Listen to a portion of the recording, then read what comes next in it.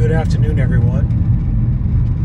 Just popping on here real quick. I guess I meant to talk about this yesterday, but got into something else that was on my mind. But yeah, I was going to talk about, as we saw on Saturday morning, the coronation of King Charles III. And I wanted to talk about it. I watched the ceremony, got up early and watched it. I thought it was an amazing ceremony. They didn't even go all decked out like they could have. Even though I believe the king wanted it, a little less.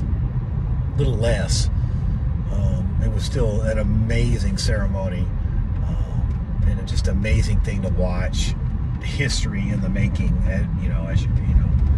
while it's going on. I think it's an awesome thing. I'm all for constitutional monarchies.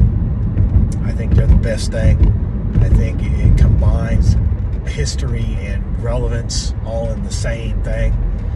And there's a lot of people that are against monarchies, but in reality, if you're in a constitutional monarchy, then really the monarchs are more symbolic than anything else, but yet you retain them for national pride and those type of things. And I think it's wonderful what just about all of the monarchies in Europe, except with the exception, I think, of, I want to say 3.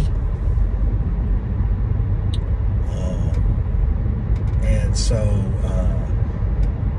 I think it's wonderful. I enjoyed watching it. I enjoyed seeing it. Obviously, I'm just distantly related to them. No, I'm not in the line of succession. But I think that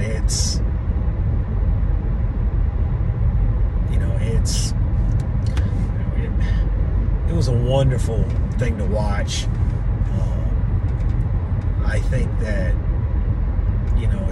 it's a great. It's just a great thing to be able to see and still exist in modern day. I think it's wonderful, and I think other European countries should reconsider having constitutional monarchies, because in reality, the monarch doesn't have any power per se. Parliament and their congresses or parliaments still run the country, still have a prime minister or a president, but you retain the monarch as part of national pride and tradition, and I'm all for that. So I think it's a wonderful thing, and I enjoyed it tremendously. And I know a lot of people don't, but there's still a place for it.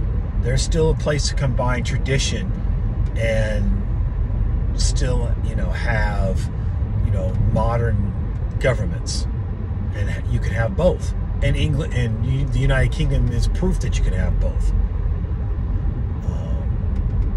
Obviously, everything has its quirks and everything has its, issues, just like anything else.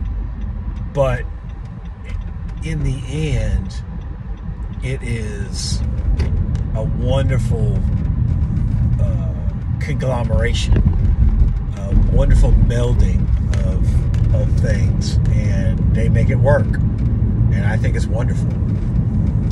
And again, I think France and Germany should reconsider, and they should, institute the constitutional monarchy, just to hold that traditional thing. I think it'd be wonderful.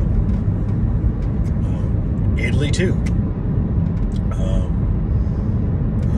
I think it would be great. But I enjoyed it a lot. I don't know how many of y'all watched it, but I made it a point to watch it, obviously, because I was interested in it. Ever since starting my family tree almost a decade ago, I've taken a deep dive into royalty, of course. But I think it was great. I think King Charles will do fine. I am looking forward to seeing his son, Prince William, become king. I think they are really, truly the future of the monarchy, not just in the UK, but everywhere. I think, you know, they'll be wonderful. I think King Charles will be fine. And I think he'll do what he needs to do. And, you know, when it's his time, then Prince William will step up and I think do a great job as well.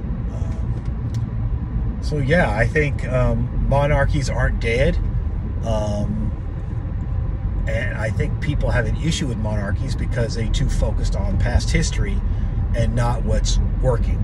I think they're too focused on absolute monarchies, which are big in, you know, Asia and Africa and Middle East. But constitutional monarchies are fabulous, and they work well. And I think because they're more tied to the people's desire and wants, that's why they work so well. And so as long as, you know, they're not causing a bunch of confusion or anything like that, then the people will continue to be in favor of constitutional monarchies. I think as long as they represent their countries well and they do the things that they do, people will continue to like them, and they can still be relevant. So yeah, I think it's a great, wonderful thing, and I enjoy watching it. I've always kind of wanted to be a knight. It would be cool to be knighted. That'd be awesome. May or may never happen, but I thought it was. I think it would be a cool thing to be. Excuse me. And but nevertheless, it was awesome. I enjoyed it. Kind of just wanted to make a comment on it. I think it's a blessing, you know, to be able to witness history, and that's exactly what it was history. And you know, it's a great thing to be able to witness history and say that, you know what, I watched that, or I was there, you know. So that's the great thing about you know, that's the great thing about being able to watch things like that, is you're witnessing history. And I hope it lasts for many, many, many, many years to come.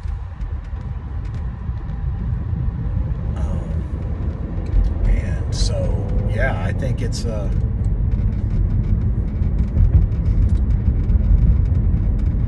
think it's a wonderful thing. So that's all I came on here to say, is just talk about the coronation, King Charles III and Queen Camilla. I think it was, again, a great thing. And I know I'm repeating myself, but I can't express, you know, how great watching it was. Obviously, I'd rather have been there, but, you know, and then the procession through London and all the military just decked out. I love it. I just absolutely love it. I think it's wonderful. It's just fantastic. I love it. I just so love it. So yeah, that's all I came here to talk about. Just something simple today. Just, you know, just kind of reviewing the coronation of King Charles and how, you know, my opinions on it. Again, I'm not an anti-monarchist, but at the same time, I believe the only monarchies that can be successful in modern times are constitutional ones. Most definitely in Europe. Now, like I said, in Asia and Africa and the Middle East, they have absolute monarchies, and they work because that's a different type of society. But in Europe and in the West, constitutional monarchies are probably the only thing that's going to work. But I believe Spain is not a constitutional monarchy, but I could be wrong. No, they are, but I think they're not absolute primogeniture, I believe. And I believe Luxembourg is not I believe Luxembourg or Liechtenstein, one of the two, are absolute monarchies. Like I said, I think not all the European monarchies that are left are constitutional. So, but I believe that's the best way to do it. So that's it. I enjoyed it. I thought it was wonderful. I hope it continues. I think you know, they've got it down there in the UK, and it works. And I hope it continues to work. And I hope the people appreciate the fact that, you know, they can have their modern governments, but yet still hold on to tradition and legacy and pride in having a monarch that represents your country. And I hope they continue to do that, as well as the other countries in Europe. I think they would do well to keep it. So, all right, that's all I got to talk about on today. So we will see you all again on tomorrow. God bless you.